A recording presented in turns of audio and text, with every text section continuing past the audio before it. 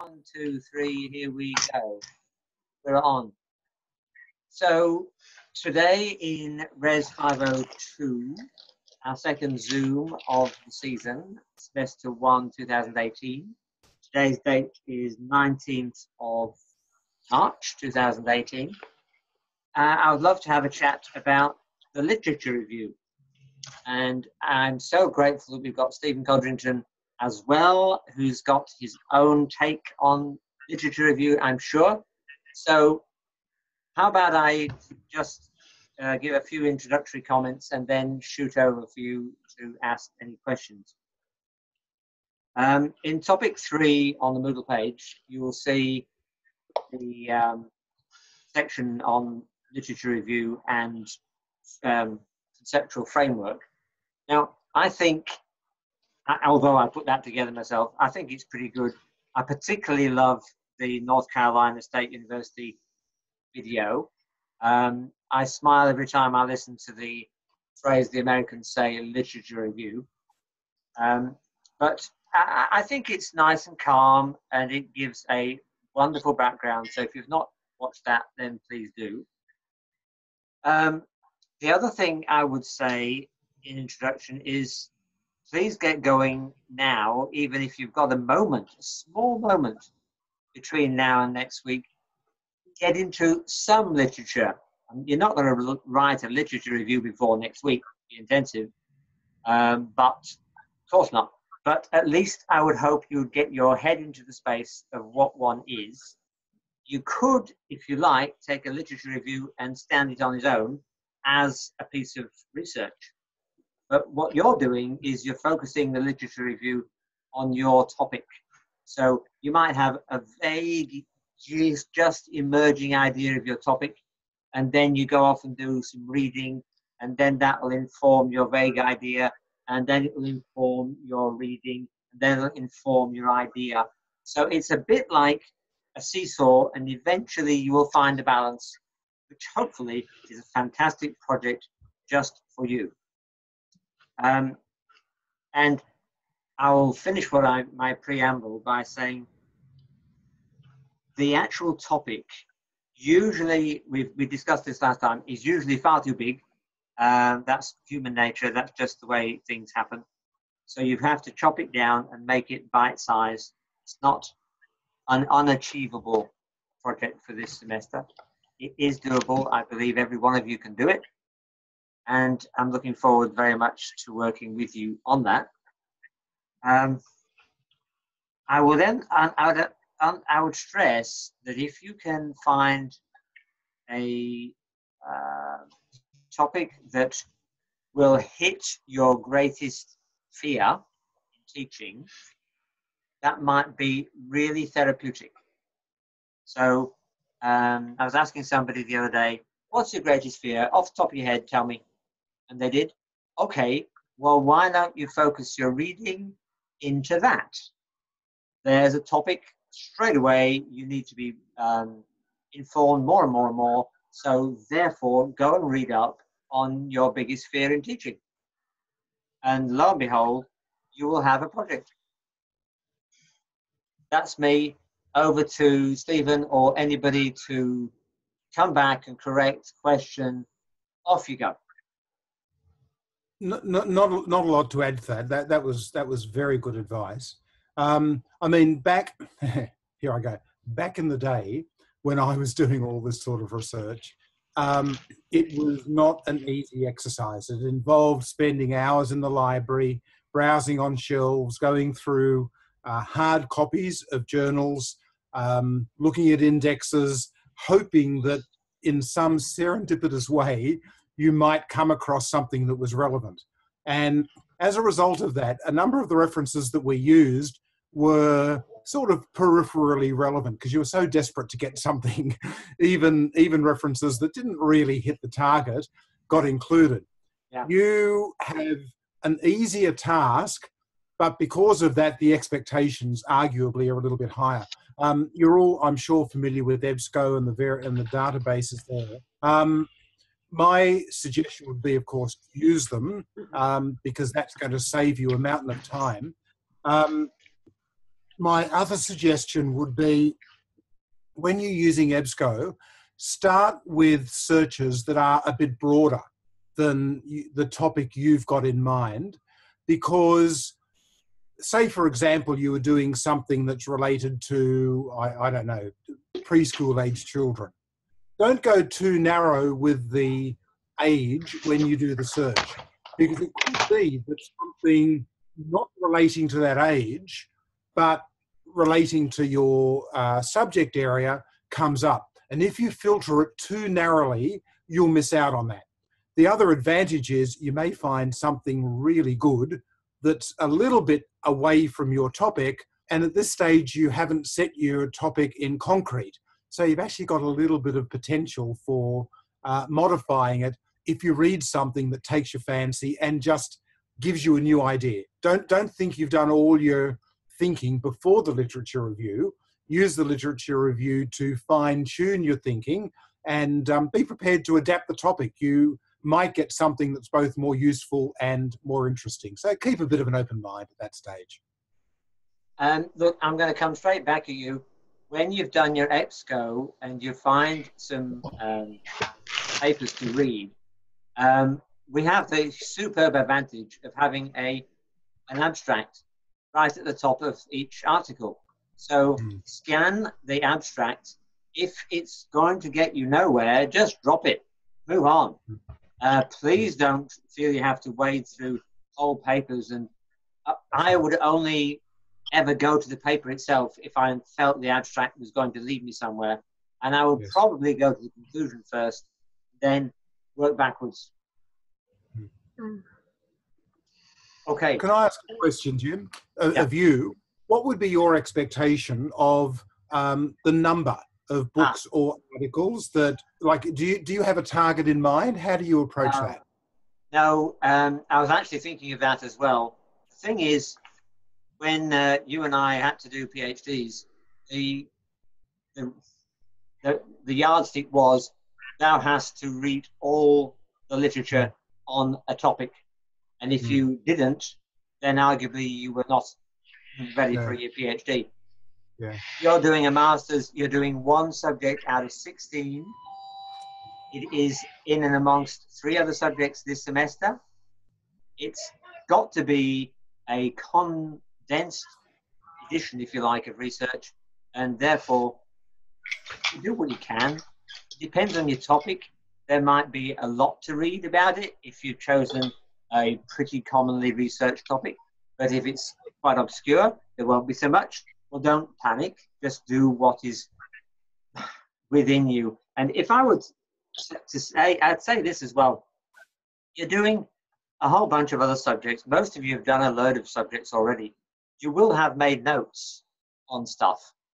You will have good referencing of material you've already read. So go back through your old notes. You don't have to start from a clean sheet of paper and only include what you read this year. You may include what you've read 2 years ago or even 3 years ago. So, be wise. I'm very conscious that this is one subject in 4 and you're very busy people. Some of you are doing placements. You've got families, you've got work. It's a huge ask. I know that. We're going to try and help you be efficient with your time. I have a question. Yeah. You did well. You raised your hand, just like the classroom. Well done. Sorry, my internet is a bit slow, so I had to change rooms. That's why it's a bit dark in here. Okay. But so I did I did a thesis before, and when we did a literature review, it was all about finding a hole in the research and then doing a research project that I guess met that hole, filled that hole. I'm getting the feeling that action research is a little bit different, and because I have this idea and it's like it's been researched a lot of times, but because it's something on yourself, then if that's like a hole that's in yourself that you're trying to fill, then is that okay if it's already been done in the research before? Oh, Switty, you landed well. You landed really well, I think. No, you don't have to have original research. other than the fact that it's original on you, Okay. because it's designed to help you. I mean, in the end of the day, we want to put a kit bag in your hand and send you out equipped to teach. That's our heart. We want you to survive. We want you to thrive. We want you to flourish. So that's the whole focus. It's not a traditional piece of research, no. Okay. Cool. Yeah. And just to add to that, the aim is not to find a hole in the research. The aim is to gather a greater sense of wisdom, I guess, about the research that other people have done, so that you can do what all great researchers do, which is not plagiarize, that was Steve Jobs, which is to stand on the shoulders of those who've gone before. So it means that you've got some sense of, what has happened elsewhere. The idea being that it will then inform the work that you do in the classroom for your research. It means that if others have made mistakes, you can learn from them rather than repeat them, type thing. Yeah, excellent. Okay. Cool. Your turn, Mary. Thank you, Jim. Hi, Stephen. Lovely to meet you. Hi there. It's nice to see your face. I've seen these wonderful posts that you've been putting in the news forum. So it's nice to know that there's a human being behind it, and it's not some sort of bot program that's doing it all. No, it's me. Yeah. Thank you. I found that out. Yeah. So my question is about the format and delivery of this literature review. From what I've read on Moodle, we don't actually have to submit a review, but that it can form up to 50% of the final report content potentially. So am I correct in saying once we've done all the literature review, it's refined what our topic is and perhaps given us a bit more of a direction to go in, we then use that literature review material to reference when we're writing the report? So am I understanding that the report has to include referencing throughout? So whatever we make suggestions about or claims to, we need supporting evidence of through the final report, so we'll have a full reference bibliography at the end of the report. Yeah, you reference where it's relevant. I mean, the basic test is it relevant? If you're doing it because you think we like lots of references, to be honest, our happiness doesn't really depend on that in life. We have other things to make us happy. So the test is it relevant? By adding this reference, is it adding meaning and is it adding substance to the argument that I'm making? If the answer is yes, you include it.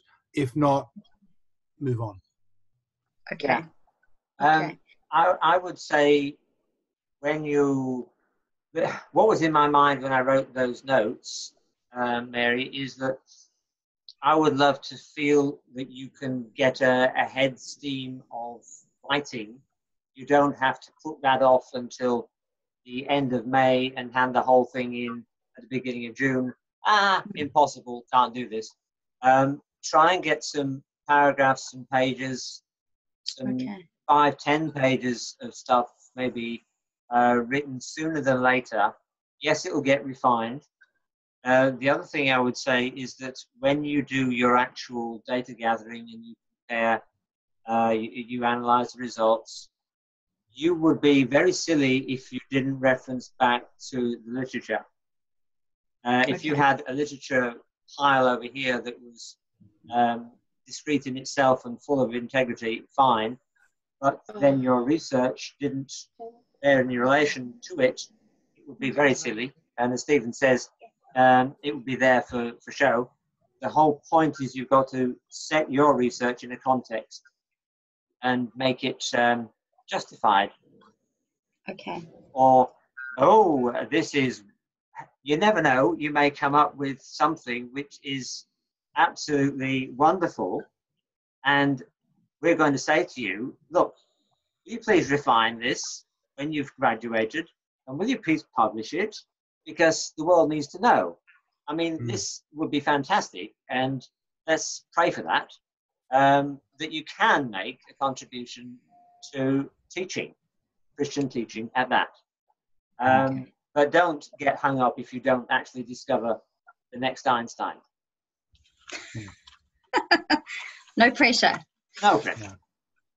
So a question then, in terms of the literature review, I'm assuming I'm going to find, it's going to be a critical analysis, so I'm going to find supporting literature and opposing literature. When I write the final report, am I expected to take a persuasive stance in the way that I'm writing it, or am I meant to be objective in the delivery? Stephen, you hit that one.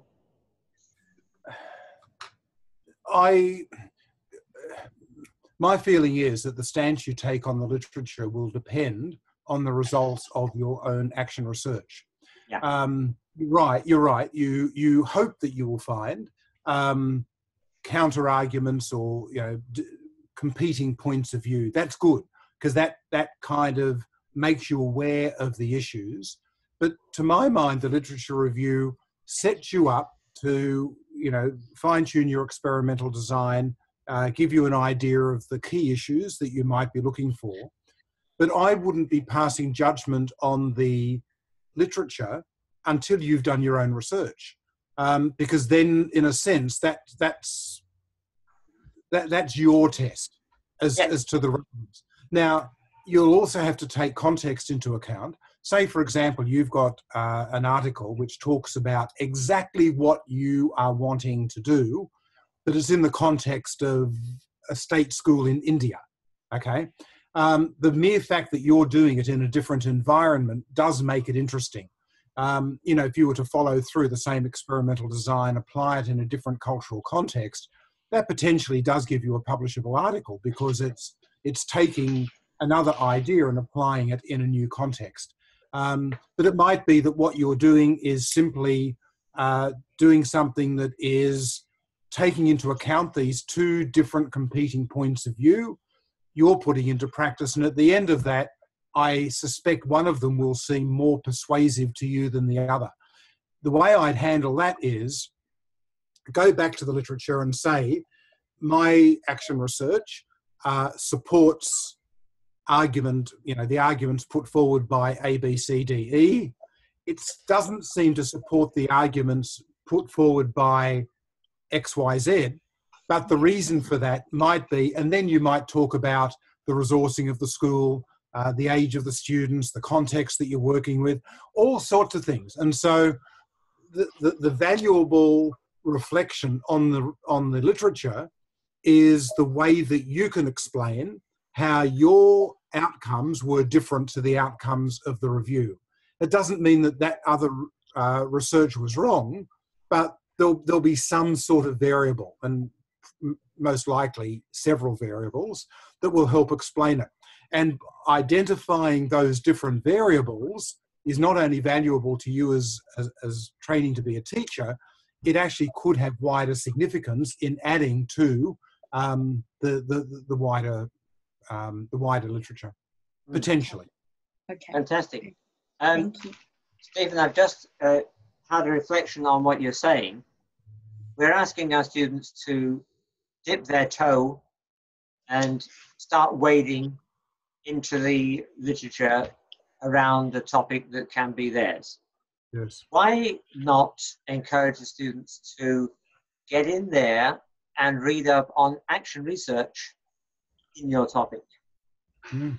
And I wouldn't be surprised if you actually find some master's projects that people have done around the world, action research projects on exactly what you want to do.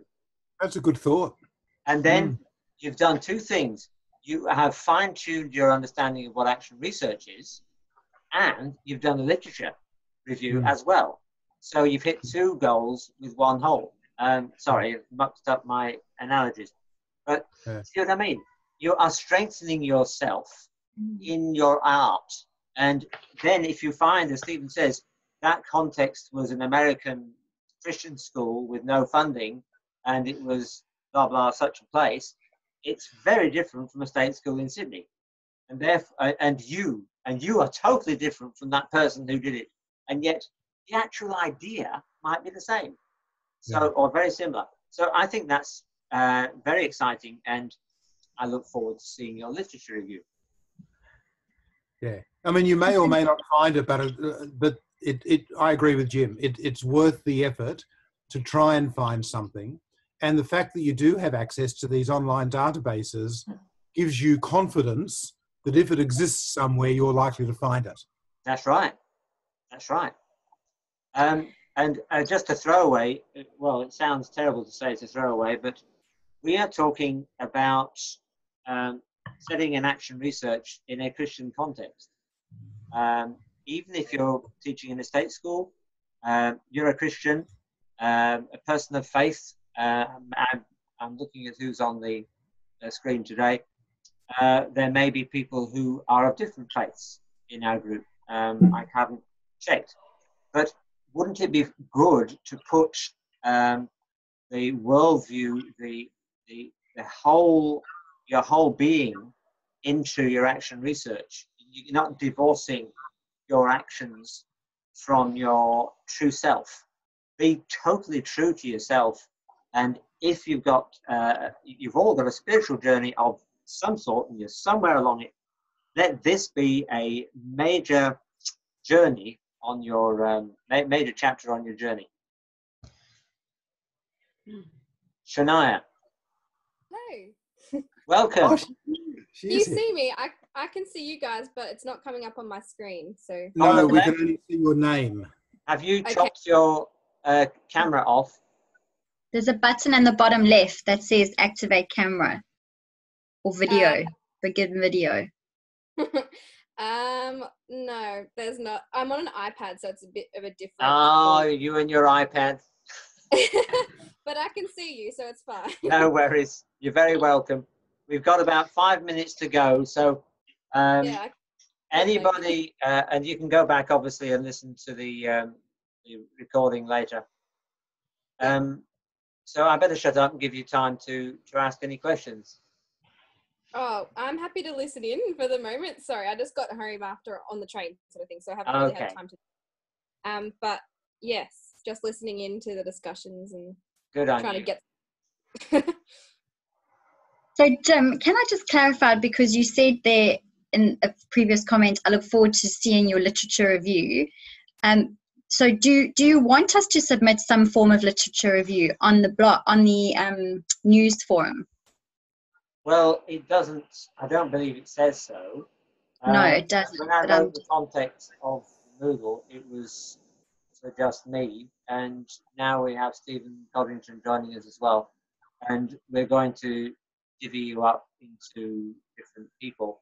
So I would suggest, I haven't asked Stephen this, but certainly for me, I would probably think it would be good for you to take a copy of your literature review in draft form along the way for either he or myself to look at, depending on who's helping you with your project. Yeah, I think the key words are in draft form, because you shouldn't think it's set in concrete at that stage. It may be that as your topic becomes fine-tuned, the balance of your literature review might change. I just add that comment. Yeah. Okay. So in the final report, there's not a section called a literature review, Well, is why there? not? Yes, I hope so. Yeah, Oh, okay. no. Okay. I thought it was just to incorporate those references throughout. So they I actually need. more than Okay. that. Have you looked at the two documents which are actually labeled EDU 501 and 502? The example action researchers. No, the notes from way back. They're at the top of the Moodle page. The ones that are labeled under your name, Part A and Part B. Yes. Yes, I have. Yeah. But in there, you should find the approximate headings, the section headings of a typical action research. It's not set in stone, but it's certainly to be advised. You've got some introduction, you've got some context, you may have a conceptual framework, you'll have your in literature review, you'll have your methodology, you'll have your data collection, you have your data analysis, and you have your conclusions. Okay. So it's pretty common, a common format, and it really takes the worry out of how to structure the thing. You don't have to come up with some newfangled, oh, how shall we structure this thing? No, it's pretty much set. Okay. Okay. And you also included those exemplars of the previous students and their outlines as well. So yeah, some are a little strong, okay. and they're not intended to make you feel they're intended to give you an example. Okay. Now that's good. Aim high. Why not? Yes. Okay, great. Thanks, Tim. So I just had a question about the Christian worldview. Sorry if you can hear my dog barking in the background. I apologize. I was wondering whose dog it was. Which It's one my of those? dog. The Sorry. dog We're fine. Keep going. She's We've got about a minute. Okay, so with the Christian worldview, again, can we just thread that through the report and touch on that at different aspects of the data research and how we feel as an effective teacher, so we can keep ranking references all the way through? It's not one. Yeah, don't force it. Just let it come naturally. All I was doing is don't be sidetracked into a purely secular approach. Just because the literature you're reading may well be focused from a humanistic point of view. It's fun. It's real great fun to take those theories, that's my view, and see how we can massage them and apply them to a Christian worldview. Okay. Yeah, I agree with that. But I'd also add one other point, I guess, which is that when you do that, be conscious and aware that you're doing it, and acknowledge that. So in other words, I mean, every piece of writing will have its own particular perspective or slant or whatever. Acknowledge that when you're writing it. Excellent.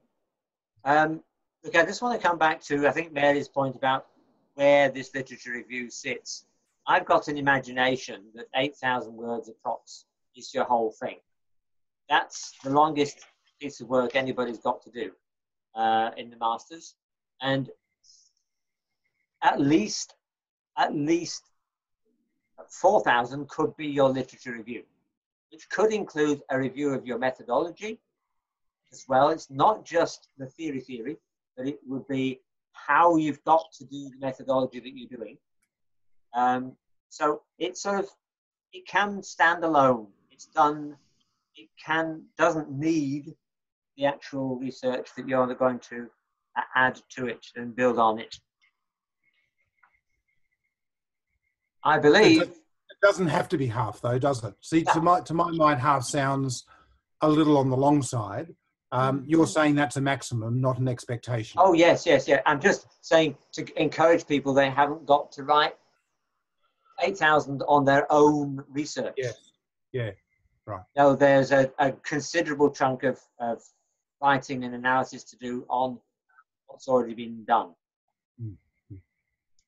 Ladies and gentlemen, I think I'm going to pull the plug. Some of you have to go and find a life. I have to go and prepare for another. And let the dog out, I think. Sorry?